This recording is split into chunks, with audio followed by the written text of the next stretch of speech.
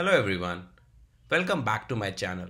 As part of this tutorial, we'll see three different ways in which if I give you any date, you will be able to identify what is a weekday name for it, like Sunday, Monday, Tuesday or so on. The very first method we'll see is to use inbuilt functions to extract the weekday name for any given date.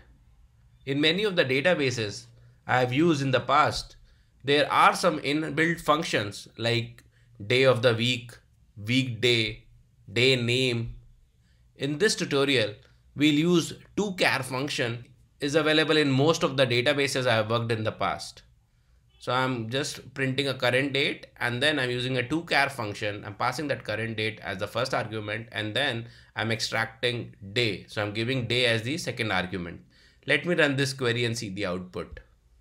So you see here it is showing me the current date as 9th of January and the day as Sunday, which is accurate. Let's move to the second method. In the second method, if you're working in any data warehouse environment, you should be having a date dimension in it. So the second method I propose is you can use any existing date dimension in your data warehouse environment. So here dim underscore calendar, basically a calendar dimension table, is the date dimension, and I'm just passing the current date as the filter because I just want for the current date I want what is the day name or the weekday name. So let me run this query and see the output. You see same output, 9th of January, and the day is Sunday. The third method is if for some reason you cannot use date dimensions, you don't have any in-house function also available for you, then in that case you can create a custom function for you.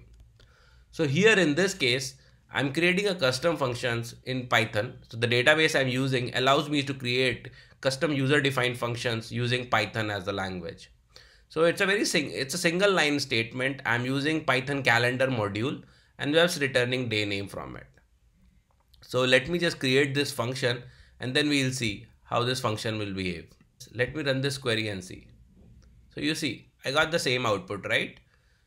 9th of January and the day name is Sunday. I hope the third method is also clear to you. So as part of this tutorial, we saw three ways in which you can fetch weekday name for any given date in SQL. The very first method is to use inbuilt function like day of the week, or here in this case I have used toChar. The second method is to use a date dimension. So if you have any date dimension table created as part of your data model, use that date dimension table, pass filter to the current date or whatever date you are looking for, pass that as a filter condition and it will return you the proper day name. And the third method, create a custom function in your desired language other than SQL. So in this case I've used Python, and you can create a custom UDF and use that UDF in your SQL query. Hope all the three methods are clear to you. If you like the video, make sure to hit the like button. Thank you for watching the video.